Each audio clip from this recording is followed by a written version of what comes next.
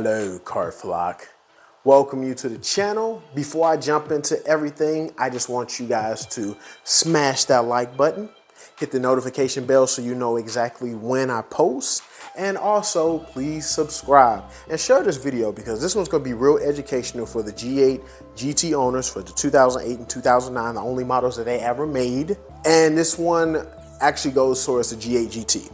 Now, the biggest issue that we have run into is that they say if your AC belt slips off, it's due to the dampener or it's due to having over 400 or over 500 horsepower.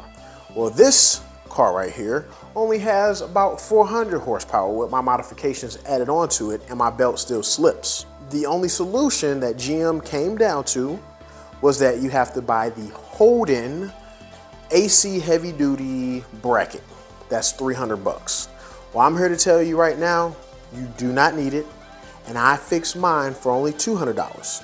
Now, I do have to throw credit to a guy that actually helped me out. His name is David. I'm not gonna give his last name, but it was the video on my channel, the owner of the Corvette, the yellow Corvette.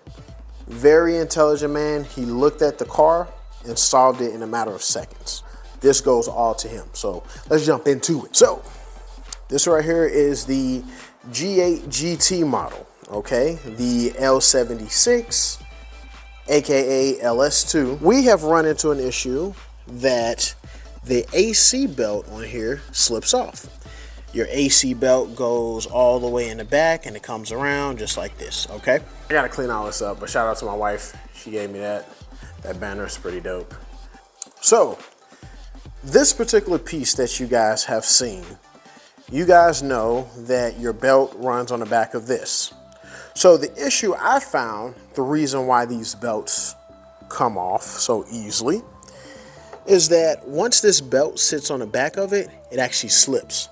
As you can see, there's no guards, nothing at all. What David and I have come up with is you use a pulley that has a guard on it to where it can kind of sit in place. So we did that. I, my friend, ordered a pulley, the same exact pulley that sits up here, and I do have the part number that I'll list as well.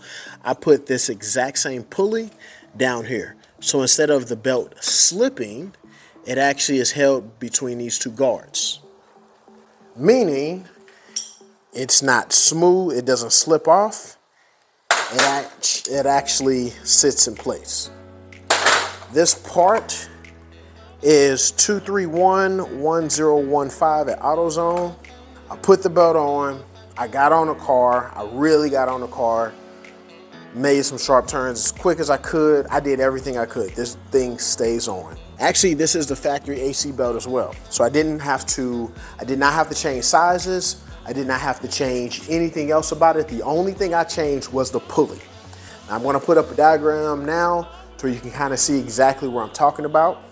To sum it up here, place this pulley in place of this pulley, problem solved.